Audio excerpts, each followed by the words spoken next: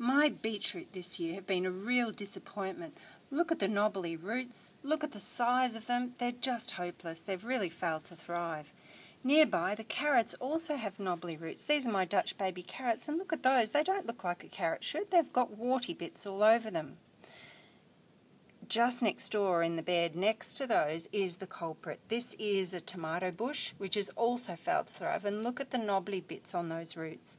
These are root knot nematodes, and the nematodes have infested the nearby carrots and the beetroot as well.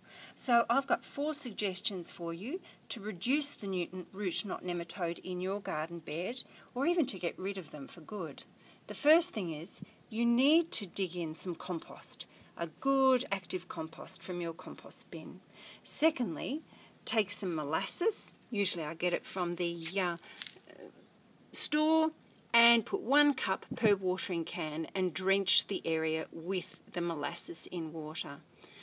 The third thing, drench the area with some instant humus, which is humic acid, and this encourages the growth of beneficial bacteria, fungi and beneficial nematodes, and you can get that from me on the ecobotanica.com.au shop.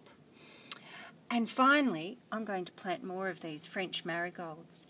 These great little plants attract the root knot nematodes to their roots. Once they've finished growing, I chop the tops off and compost them and pot the bottom into a watering can or a bucket of hot water. Leave it there for a couple of days to kill those root knot nematodes, and then it goes back in through the compost heap. So those are my 4 easy steps for dealing with root knot nematode in your garden.